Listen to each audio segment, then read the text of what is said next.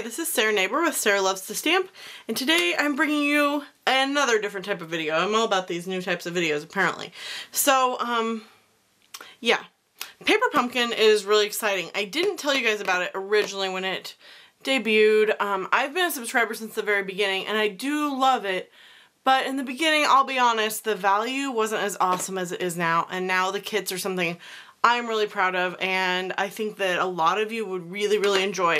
It's super fun. So the concept of Paper Pumpkin is very similar to like Ipsy bags or Birchbox. It's a subscription service that you get monthly, and yeah, so it's a surprise, which is my favorite thing. I get Ipsy too, and it's my favorite thing about my Ipsy bag that I don't know what, you know, cosmetic products I'm getting. So this is the same idea except for crafters. So sometimes it's cards, sometimes it's home decor or 3D items, that type of stuff, but typically it's cards, and no matter what it is, I love it. So it comes in these super fun kind of orangey red boxes, and it says creativity on a box, or in a box. You can't probably read that very well because it'll get blurry if I tip it up. So what I thought I'd do today is unbox this is the August one, with you, and just show you what's inside. I did pull out, they come with this super cute tissue paper. So it has tissue paper and it's like wrapped all nice. It has a sticker, and so you could unwrap it. But I already took that out, so I apologize. And one other thing I wanted to mention really fast. This is a really great deal that's going on right now. It's half off your first 2 months. So normally it's $19.95, which includes your shipping. The only thing that's added on to that is tax, because it differs for every state, obviously. So this is going on through September 10th only. This is 2015. And if you use the promo code HALFOFF, you'll get your first 2 months half off. So it'll be $9.98 plus tax. And then after the first 2 months, if you continue to be a subscriber, it is $19.95 plus tax, which is still a great deal considering shipping is probably $5 anyway. So anyway, the thing that I love the most about these, and the reason I kept subscribing no matter what, is the stamp set. The only way to get these stamp sets is to be a subscriber, and once that month is gone, you typically can't get it. There's some ways that subscribers can get extra boxes, but anyways, it's an exclusive stamp set to the box. So I'll show you that. Let's see, what else was I going to tell you? Oh, I will put the information on how to subscribe below in the description box if you want to have me as your demonstrator. And it's super simple. I'm super excited about this month. So one thing you also get that's exclusive to the boxes is the Stampin' Spots. Stampin' Up! Used to sell those, and a lot of people ask if we still have them. This is the only way to get them now. So you get different ones every month. Sometimes you get one, sometimes you get two. In your first box you also get, I feel like I'm talking at the speed of sound, guys. In your first box you also get a block, which I forgot to pull out a block, but anyway, you get a block. Okay, like an acrylic block. So there's the Stampin' Spot. Oh, and here's all the goodies. Goodness gracious. Sorry, I'm getting rid of the box because it's just too small for my little area here. Or my area is too small for the box. So you can see I started to unwrap it. It comes like shrink wrapped or whatever with everything you need in the kit. And so I'm going to go ahead and pull the shrink wrap off. Oops. I knew that mat was going to move. Sorry. I'm going to pull it back down to where we should be. Okay. And so it comes with some different adhesives, like if you need strong adhesives, there's your ribbon, stamp set. Oh, this is so cute. Oh, I love the sympathy for you. Hello with love. And I love these. Beautiful. Oh, I'm so excited. Okay. And then it comes with like die cut things and envelopes. And this is stunning. I stinking want to be able to buy like 100, I don't know, sheets of this. This is beautiful. It's gold foiled, people. Oh, I love this. So what I think I'm going to do is I'm going to try and make, I don't know if I'll run out of memory on my memory card. I'm ordering a new one from Amazon so I can film more videos and not have to worry about them running out. Oh, these are so cool. So I'm going to try, and they always come with a piece of chipboard, which I save for other things. Oh, ooh, cool, fringe, neat. So I save that chipboard for something else. And then here's the full instructions. Oh, there you go, this way. And yeah, it shows you all the instructions. Oh, I'm so excited. Oh, chalkboard. That's the whole idea here. It's supposed to look chalkboard like. Cute. Okay, so it says contains supplies for 3 boxes, 6 cards, and 6 envelopes. So I think I'll go ahead and create one of each of the one box, 1 card, and 1 of each of the cards. Okay. So let's get her going, shall we? This is cool, guys. I really like this one. Okay. I had heard it was really awesome. I went to convention, but I totally missed the, like, we could sneak peek it thing at convention. Okay, so you can punch out all your little parts. I'm just going to punch out one of each because, like I said, I'm going to make one of each for now. And that'll just save us a little time. And the idea behind these boxes is that whatever you're creating should be able to be done within a half an hour is the idea. Now sometimes maybe a little more, sometimes maybe a little less. Okay. Oh, these are cool. Okay, what shape do I need? I need the tag shape for the box, it looks like. And then one of these. And one of these. Oh, and it looks like you get that one too. Like you could choose what shape you want. So you may have some leftovers too. I meant to mention that. You can also do some, oh yeah, totally. You will totally have a tag left over in each one. Unless, also you may make a mistake. So that's another reason they give you extras. Okay, we need one of those because that's the card base. And oh, these boxes are so cool. Ah, look at these. They're gold foiled boxes, guys. I can't even handle this. Oh, those are beyond cute. Okay, sorry. I'm getting all excited and like folding them ahead of time. Okay. And then we need one of these. And I think we're going to need two of the flowers is what it's looking like. Oh yeah, this is so awesome. I love it. Love it. I'm sorry, did you gather that I'm excited about this yet? Okay. And then these, it looks like we need two. Oh, I think I lost one. I think it's on top of that one. And it looks like these you're going to have an extra. Oh, maybe I need three of them. Oh, that's probably why there's three. Well, here we go. Let's pull out. So the only thing you need to provide is scissors and like a tape runner adhesive. Like they'll always give you your fancier adhesives, so the only thing you need to provide is the tape runner. Oh, it's one long piece of ribbon. You need to cut that. Okay. Bending down again. I keep losing the instructions. All right. Stamp chalkboard die cuts with white ink set aside to dry. Okay, so that's a good tip. I'm glad they mentioned that because I was already thinking, I'm gonna have to heat set these or something. So, they gave us the white craft ink this month. Oh, sorry, excuse me. They gave us the white craft ink, and the white craft ink is a pigment ink, so it does need, oh, it was perforated already. Wow, I'm telling you, these kits are getting fancier than they used to be. Okay. It's also perforated on the back too. I was just gonna pull the lid off. Shenanigans. There we go. Okay. So the white crafting is a pigment ink. It's different than our dye ink, so it does take a minute to dry. So that's just something to be aware of. They will never, like, they won't send you a stamp that's too big for the block they give you, if that makes sense. Okay. I think I might go ahead, I'm going to stamp this one, and then I'm going to stamp the other ones off of camera, because otherwise we're going to run into a time issue here, I believe. Okay, so I'm going to go ahead and stamp that for you. Cute, cute, cute, cute, cute. Step, tap, tap. I do like to, with the Stampin' Spots, bring my, like I just did, like set that down and do my on top. I'm sure that made a lot of sense. Okay, and I'm going to stamp it right in the center, hopefully. Cross our fingers, folks. Here we go. Pretty good for me. I'm pretty picky too. Okay, I'm just going to grab another block, just for time's sake.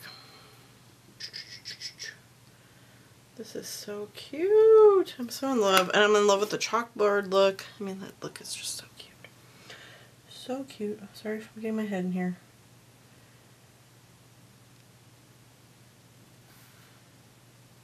Okay.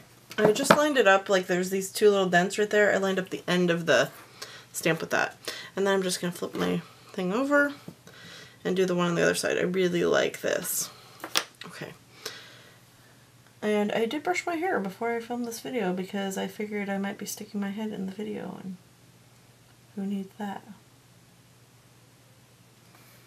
I'm trying to do a really good job for you guys here on camera. Oh yeah, that looks pretty good. That's cute. That's real cute. Okay, and like I said, this will smudge because it is the craft ink. So you're just going to want to set that aside. Sorry, I'm reaching through there again. And I'm going to pause this video and stamp the other two, and I'll be right back. Okay, I'm back and everything's stamped. The cards are very simple to put together, so all we have to do is put adhesive on the back of these, and the dimensionals come in the kit. I just cut up, I always do this, even with like my ones from Stampin' Up! I do this with too, like the regular ones I purchase. I cut all the, I don't know if you can see that, but I cut all the edge pieces. So I have more to use, basically. Okay, so now that the dimensional backs are all pulled off, I have a bone folder. If you don't have a bone folder, just use your hands to do it. It's no big deal, okay? So I don't want you to think like you can't do it if you don't have a bone folder, because that's not one of the, you know, supplies they say you have to do these. So then, once that's done, they have the pink banner on the pink card. Now, you could mix it up. Do what you want to do. This is my paper pumpkin. You know what I'm saying? Like, it's totally up to you. I'm just trying to get centered here. Should be using my grid lines. That would make my life a little simpler, but such is life. Okay, I think that looks pretty good. And then this little greeting on it. And I think I'd like it a little up higher, and centered would be good. There we go. There's that. And just keep in mind, like, because it said to put both of them on dimensionals, you don't want dimensionals like over here, or you'll be like adhering your card like that. It'll be kind of goofy looking. Okay, so that card's done. How cute is that? So simple. And then same thing with this card. I think it would be really cute to mix it up too. Let's see, I'm gonna put it like here-ish. And let's see. I think over here that way would be a little bit closer to center. There we go. And then this one. Oh, and this one I might have the dimensionals too far out on it. I kind of do. It may be fine. We'll just have to see. Oops. This guy is pretty fun. So I went ahead, it says to use a pencil to curl the thingies. I didn't have my pencil out, so I tried to use this paintbrush handle. Oof. It's way too small, so it was a little bit problematic. I recommend using a pencil like it says. Or on this one, if you have a bone folder, oops, sorry, you can curl the petals like so. And it says in the instructions to go ahead and curl the petals like the farthest one out, you want the least curl, and then the most curl in the one in. So I did the farthest one out and the closest one in, and then I thought I'd just show you one of them. So I'm going to go ahead and roll this. Cute, cute. Or this might be end up being the center if this looks really, really good. I'm going to just push that one back down. Whoopsie. Roll in.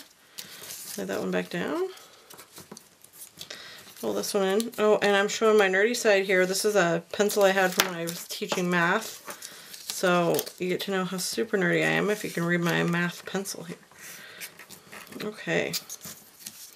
There we go. And then just kind of zhuzh them a bit with your fingers. Ooh, that one might look better than that one. I think I'm going to use that one in the center. And then we'll just kind of move these ones out a little bit, make that one that one. Okay, perfection.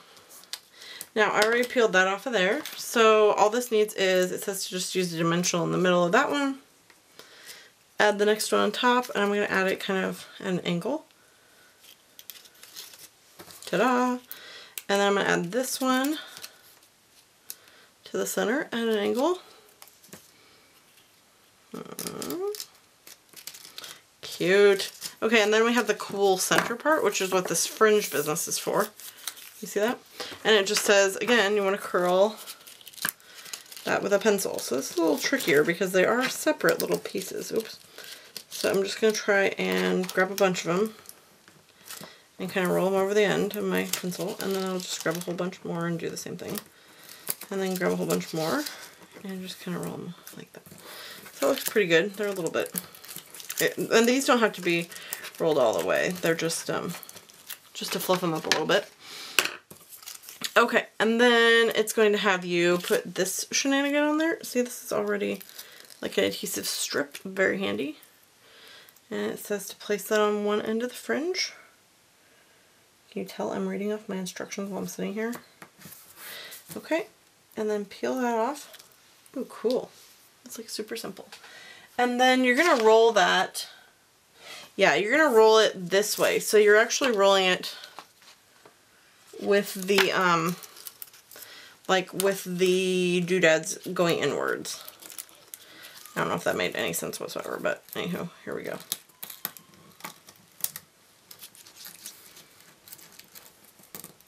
Oops. And so you're just going to try and keep it tight as you roll.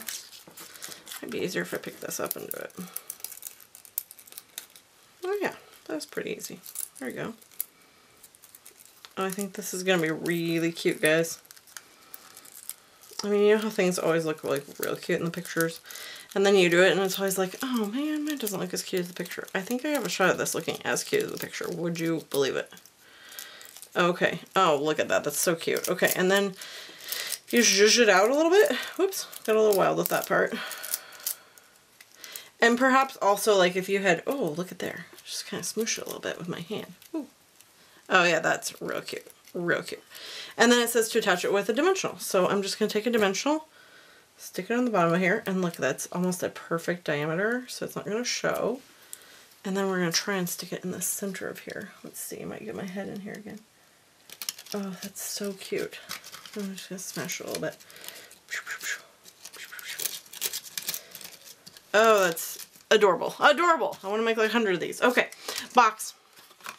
And we're almost done. Okay, so these boxes, you're going to want to put the flap with the 2 tabs in first, then the sides.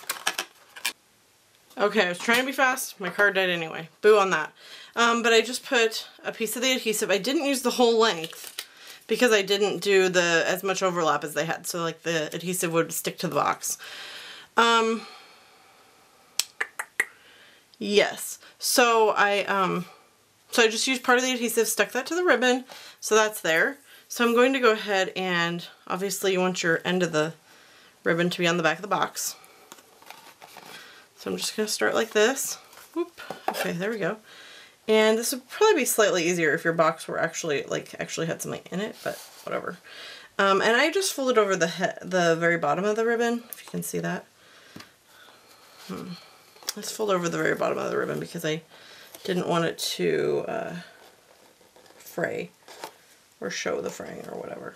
Okay, I'm just going to take that off of the box really fast so I can get it to look nice while I still can here, people. Okay, so there's that. And then you can just slide that back on. Now, if you want people to be able to open the box without like having to tear into what you've done or tear open the box, just put your dimensionals like on the ribbon, which is what I should have done to begin with. It's actually exactly what the picture shows. Now that's not what I did on the back of here, so I'm just going to go ahead and remove these. Hopefully it'll go pretty well. It's a little trick I do quite frequently when I mess up, is I just peel off the dimensionals. You'll see it's just going to be kind of a sticky little mess. And then you can use your adhesive remover to get rid of it. Or if you don't have an adhesive remover, you can probably pick at most of it. Like, look at this. If I just keep rolling them over it, it's removing the adhesive. See that? So you can just do that. I normally just use my adhesive remover. Oh, shenanigans. Kind of bent the tag a little bit. Oh, goodness. Okay. My tag look okay? Oh, it definitely, you can see there's a bend in it. Anyway, I think you get the idea. I'm going to stick this on there. I think we want the flower. Oh, they have the flower basically like in the center. It's a little bit off center, but almost in the center. And then you'll adhere the tag. Just put 2 more dimensionals out here and stick your tag, okay? Now I'm not going to do that because, like I said, I messed my tag up and my tag's kind of bendy now because when I was pulling up the dimensionals. But that's alright because remember we had extras, so no big deal, I will fix it. And that's the paper pumpkin for this month. If you sign up now, you will not get this box. You have to sign up by the 10th of the month to receive that month's box. You may have an opportunity as a subscriber to purchase past boxes, so you may be able to get it in the future. I have no knowledge of that. It just depends on if they have enough or whatever. However, if you want to sign up for future boxes, you use the promo code HALFOFF. It does expire September 10th. So what that means is if you subscribe by September 10th, you will get the September and October boxes half off. And like I said, I have no idea what they're going to be. I know they had a peek of both this box, the August box, and the September box at convention. I totally missed it. But I heard they were amazing. I'm super excited to get the September one. I'm so excited to get it every month. Stampin' Up! Does put up a video that shows you how to do it. It has just like little hands and cute music, and they have it like sped through. It's super cute. They do have that up every month, so you can see it before you get it, but not early enough to like defer your subscription for that month. So I usually just don't watch it because I really like the surprise in my mail. So anywho, but just keep in mind it's the value of the whole thing, but then you also get the stamp set and the spot. These two things you can use, you know, forever. This is, it's evergreen. So anywho, I hope you like this, and I am going to try and post a few more videos of past pumpkin kits while this promotion's going on, because I figure maybe you'd enjoy seeing what the past ones have been, because the past, like, year has been amazing. So, yeah. I hope you enjoyed this video. It was a little bit different, and I am going to try in the future months and do some alternate projects with them on video with you guys. So the more subscribers I have, the more likely I will be to devote my time to that. So if you like these videos, click subscribe and definitely try out Paper Pumpkin with that half-off code. And I will talk to you all very soon. I hear my daughter crying upstairs, so I better run for now. Thanks so much for watching. Have a great day. Bye.